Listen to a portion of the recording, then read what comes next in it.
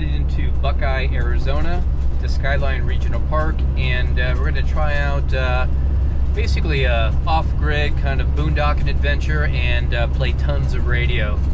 Stay tuned. Oh, and we're going to review the PackTenna Linked Dipole. That'll be fun.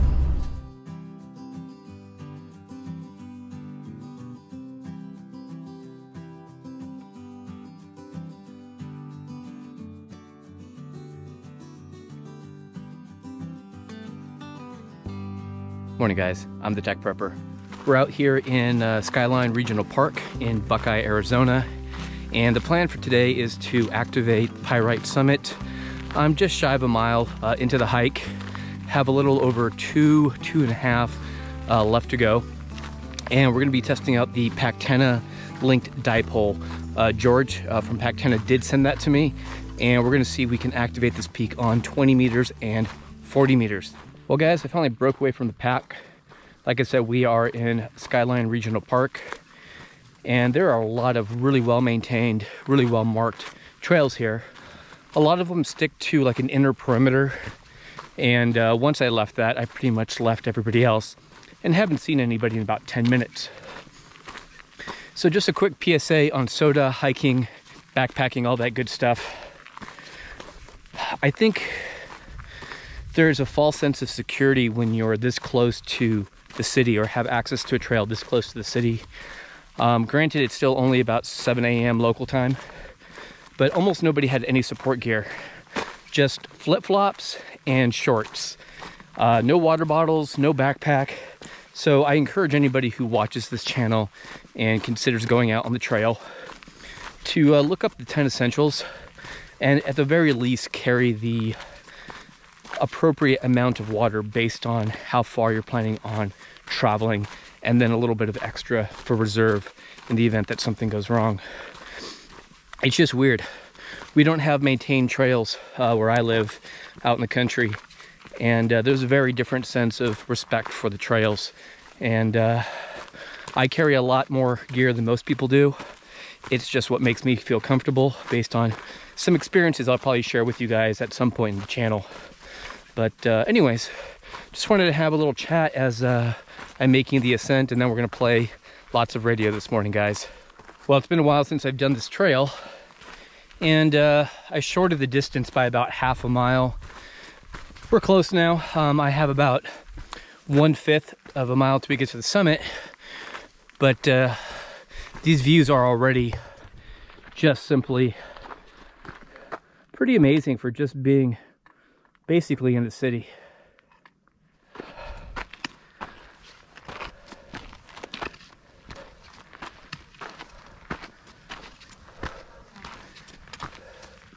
All right guys, we finally made it to the summit, and this is not coffee, it's Propel.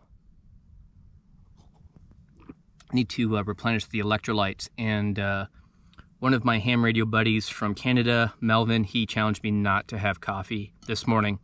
Today we're going to be taking a look at the PackTenna Linked Dipole, and George from PackTenna did send this to me, but I have been using his PackTenna Mini NFED half-wave on, I believe, 7 of 8 out of my SOTA activations. This will be the first time I'm using the PackTenna Linked Dipole, and the reason why I wanted to give this a try is that I have been enjoying the lower HF bands, 80 meters and 40 meters for Nivis.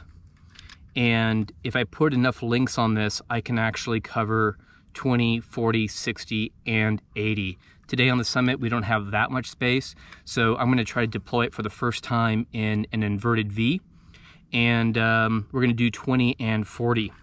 Now, the great thing about this design, as I did a few dry runs in a traditional dipole deployment at home, is that it has a lot of really thoughtful considerations in terms of its design.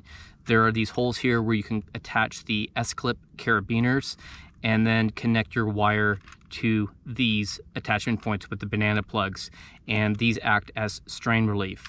And then I'm even using this to hang the dipole from the mast. And then they come with these 26 gauge, I think it's copper clad wire, and each bundle has 2 20-meter quarter wave segments. So one of these attached to both ends will give me 20 meters. And then he was kind enough to send me a second so that I can do 40 meters. So we're going to attach 2 segments or 2 elements on each side. And then the power in this, I don't know, I'll show a close-up. They have these, actually I'm going to have to show you guys when I set it up. But basically there are these strain relief points using the S-clip carabiners, and then you can use these banana plugs to attach or detach the segments where you want to break the link in the dipole. And then he also did send me a guide kit. I'm using a slightly different mast than the PackTenna one. I'm using the SOTA carbon 6 carbon fiber mast. It's quite a bit shorter. In fact, I believe the only usable length I'm going to be able to get out of it with the weight of the 1-to-1 balun is probably about 11 to 12 feet, even though that's a 19-foot mast. So let's go ahead and get her set up. All right, so I spent quite a bit more time up here, mostly on 2 meters. I just intended to make my normal quick contacts, but there's a lot of summit to summit activity, so a lot of great quick contacts. Let's take a look at the PackTenna Linked Dipole, and it took me a little bit more work than I usually have to do with the end-fed half wave, which is by design. So here at the bottom, I have not guyed out my carbon 6 carbon fiber mast. It stands 19 feet, I believe 6 inches, and I have the dipole suspended at about 12 feet on the S-clip carabiner using a little plastic ring at the top. I have 2 segments connected right now, 2 wire segments. That's where the 20-meter mark is, and then going out to 40 on the trekking pole. And the one problem we have out here in the desert is that we don't have trees. And so I was able to get a couple of rocks and stake that in. And the next problem I foresee happening is with the inverted V, being able to remove that link easily. So I haven't decided if I'm going to do 20 meters today. I'll share with you some final thoughts either at the end of this video or as bonus material. But the inverted V out here on a summit takes a little bit more doing. It's a fantastic antenna, and we're going to do some try to make some contacts here in a bit. And here's a shot of the other side, and I think I can get a closer shot of the link. So what's cool about this is that each segment is a quarter wave on 20 meters, and then you connect one or more quarter wave segments using the S-clip carabiners and the banana plugs. And then just like the other side, I have it going out to this trekking pole. All right, guys, I'm going to spot myself on 7.270 megahertz using SOTA. I do have LTE access up here. CQ, this is Kilo Tango 1 Romeo Uniform November, operating summits on the air, calling all stations. November 6 Alpha, November, the summit. I copied November 6. Go ahead with your call one more time. You're about a 55. Yeah, this is November 6 Alpha, November, Norway 6 Alpha, Norway. You're 5 and 5 also, 5 and 5 also. I'm on Whiskey 6, Charlie Tango 225, Charlie Tango 225, over. Still not copying the call sign. I have November 6 Alpha. Go ahead with your call one more time. November 6 Alpha, November. Last letter November. Alpha, November is the suffix. I'm on Whiskey 6, Charlie Tango 225. Whiskey 6, Charlie Tango 225. You're 5 and 5, 5 and 5. Yeah, QSL. I have November 6 Alpha, November. Charlie Tango 225 is your summit. I'm on Mike, November 129, QSL. Roger, roger. Kilo Tango 1, Romeo, Uniform, November. Okay, thank you. What was my signal report again? You're coming in at about 55, 55. Okay, got it all. Thank you very much. And 73. 73. That was a rough copy, guys. But it was a summit to summit. KT1, RU1 clear, and switching bands to 20 meters. All right, so I only made one contact on 40. It just may be the way that I am positioned here with all the rocks, but I'm gonna slowly bring down the center mast and try to just disconnect the element for 40 meters, and we should just be resonant on 20. So we'll see how that goes. All right, what do you think, guys? Am I gonna be able to disconnect the 40 meter element? Let's find out.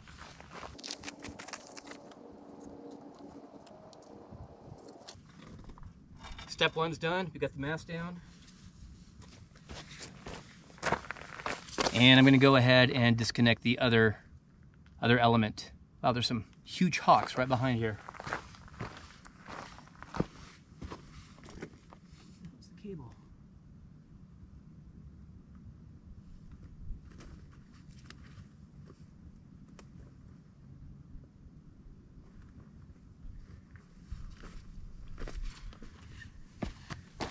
You know, I hope we have some luck bringing up the center mast without the trekking poles falling over.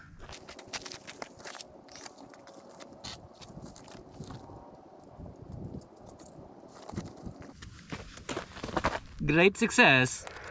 All right, guys, I think I found an open frequency. Let me do a quick spot. This is KT1 RUN. Is this frequency in use? CQ, CQ, CQ. This is Kilo Tango 1 Romeo Uniform November operating summits on the air. QRZ. November 0 Whiskey Alpha Echo. November 0 Alpha something Echo. You are 5959 into Pyrite. That's Mike November 129 QSL. QSL, the call is November 0 Whiskey Alpha Echo. November 0 Whiskey Alpha Echo. I'm in Montana and your signal report is 5-3 with a little QRN. Over. Thank you for the correction on the call and for the 5-3. 73. This is Kilo Tango 1 Romeo Uniform November operating summits on the air. QRZ. November 1 Romeo November Juliet calling.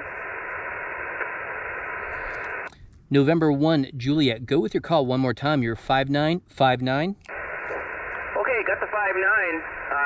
You're 5 and 7 with me. 5 and 7 with me into Vermont. From November 1 Romeo November Juliet. Over. Yep. Thanks for the call. 73. 73. And I sent you an email, but you can disregard. Not a problem. Thanks a lot. Have a good day. It's getting a little bit late here, so I'm going to start packing up. And since it's an RV radio weekend, I'm going to go ahead and do some more experiments once I get back down. So I've got about a 3.75 mile trek back, and it's already approaching 10 a.m. local time, so it's time to get out of here.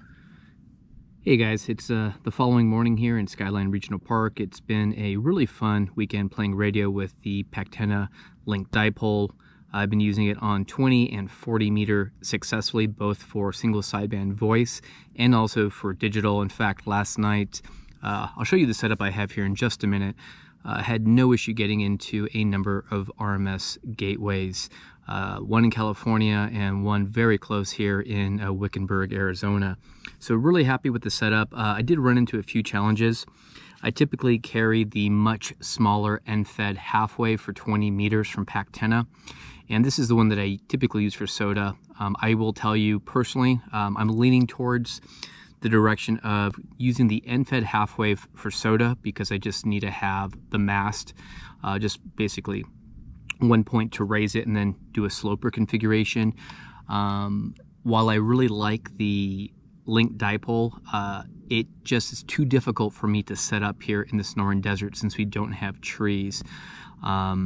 Also with the inverted V configuration, I find that the quarter wave 20 meter links require that I either bring down one or both legs or bring down the center mast, as you guys saw just a bit ago, in order to change the links.